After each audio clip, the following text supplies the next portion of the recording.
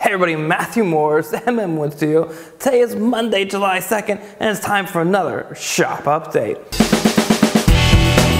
So one of the first things I did this week was I needed to cut the mortises in the rail, the top and bottom sections. So after marking everything out, I headed over to the mortiser, and with a 3/8 inch mortising bit, yeah, I think that's what it was.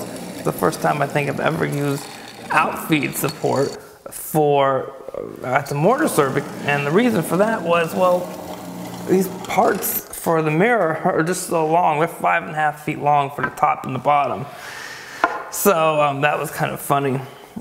Cut my mortises, and then it was time to cut some tenons. So I used my table saw to cut the cheeks of the tenons, the outer edges, and I do that with an alternate tooth bevel blade. And I know that my setup is square. The fence is square to the table, the blade is square to the table and the fence, and the miter gauge I use is square to the fence. Now, I did this so it was just a little bit deeper than the depth that I would need for the final tenons. Then I used a box joint blade instead of a dado blade because it gives a much nicer surface on my tenons, and I cut slowly, bringing up the height for just the one side, which was the part that aligns the vertical piece with the back. Now once I had that cut, I flipped my piece over and I tried my test piece out, and that setting was just a little bit too deep, so I had to bring the blade down and then work my way back up.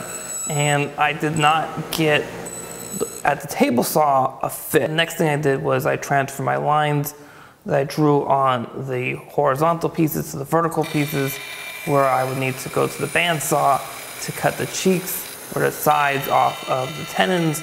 And then I got my blade really close to the edge of the outer wall, and then came back over to the bench and just cleaned that up. Got that little bit of material and pared that away.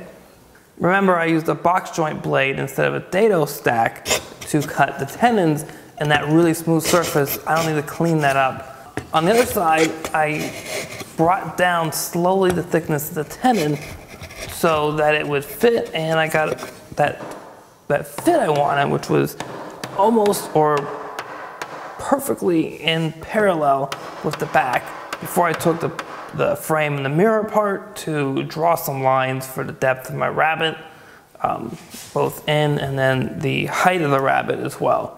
And once that was all drawn, I went over to the router and I started making my passes. Now I did this very slowly. I first went for the depth, got that nailed, and then I started for the height. And this way I have one axis done, I don't have to worry about that. I can slowly move up, and as I slowly move up, I get a really nice crisp cut, and that gives me a really nice crisp edge to my rabbet. So with that, I had to clean up the ends just a little bit because they're not square when you're using a round bit, right? So a little bit of chisel work, a marking knife, and a little bit of patience, and I squared up those edges, and those look great.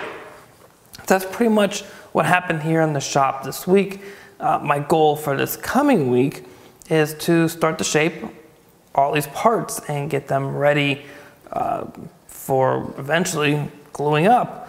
So I got a shape for the frame, the top part, there's a little bit of shaping on the bottom, and then for the mirror, there's a lot of shaping here up on the top, but I'll share that with you guys next week. What did you guys do this week? I want to know, as always. Please leave that in the comments below.